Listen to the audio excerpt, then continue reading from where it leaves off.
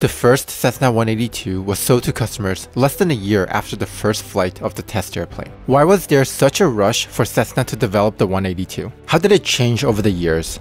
And why does it remain so popular nearly 70 years after it was introduced? This is everything you need to know about the Cessna 182.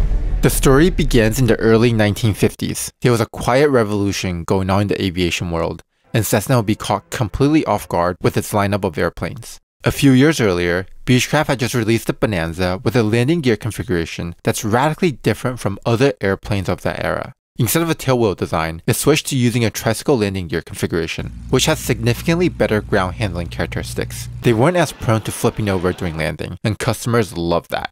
Tricycle gear airplanes quickly caught on with the introduction of the North American Navion, the Mooney M18, and the Piper Tri-Pacer. The Tri-Pacer was so popular that for every Pacer sold, Piper sold 6 Tri-Pacers. With tricycle gear airplanes taking over the market, Cessna at the time had no offerings of its own. In 1955, Cessna scrambled to modify 2 of its most popular models, the Cessna 170 and the Cessna 180, with a tricycle landing gear. The modified 180 would be introduced the following year as the 182.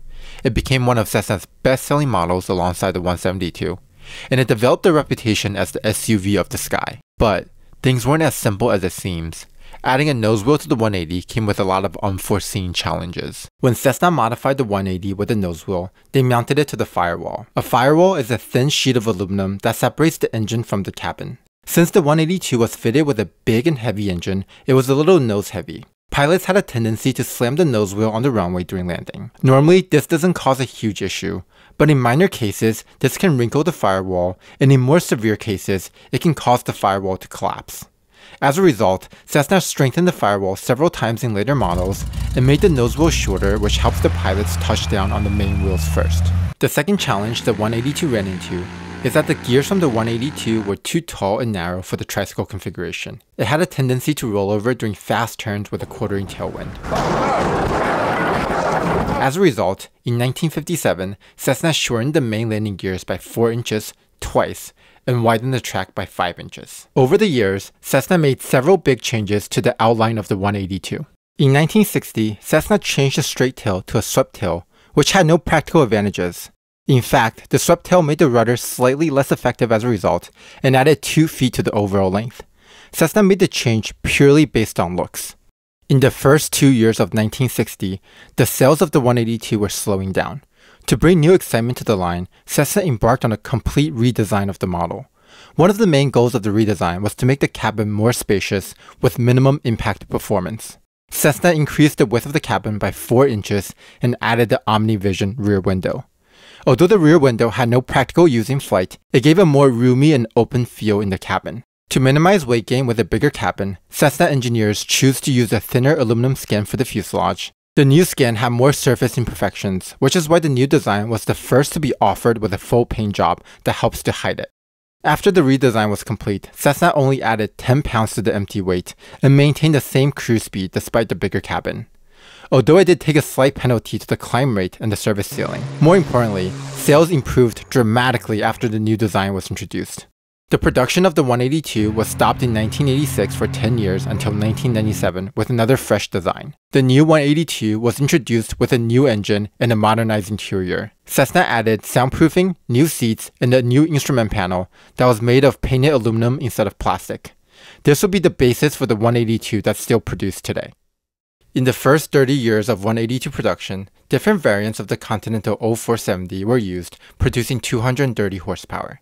This provides the 182 with 140 knots of cruise speed, while burning only 12 to 15 gallons an hour.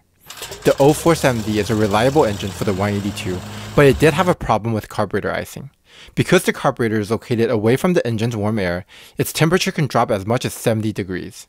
As a result, carb icing can occur even in warm temperatures as long as the humidity is high. When production restarted in 1997, Cessna fitted the 182 with a fuel-injected 230 horsepower Lycoming engine. The fact that Cessna's parent company also owns Lycoming probably prompted the change. Let's figure out what made this airplane so popular. Imagine you're a brand new pilot and you just got your license, and the first thing that popped into your head is, I should buy a plane.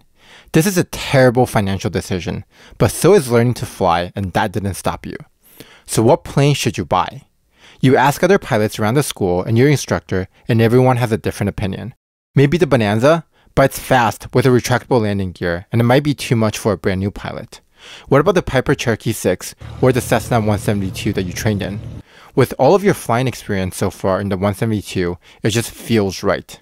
But when you start planning your first road trip as a pilot, you realize that when it was just you and your instructor, the 182 is fine. But if you actually want to go somewhere with friends and family, the 172 can't really carry that much stuff, people, or fuel. So naturally, you look into the 182 and it's perfect. It looks just like the 172 you trained in, just a little bit bigger. It's a natural upgrade for you. Depending on the model year, a 182 can carry anywhere from 1,000 to 1,200 pounds of useful load. That's enough to take 4 people in their bags and 40 to 60 gallons of fuel. That's enough fuel to take you from the San Francisco Bay Area to Las Vegas with plenty of reserve. The combination of performance and similarity to the 172 makes it a popular airplane for newer pilots to buy. If you enjoyed this video, please consider subscribing and let me know in the comments what airplane you want me to cover next. See you guys next time.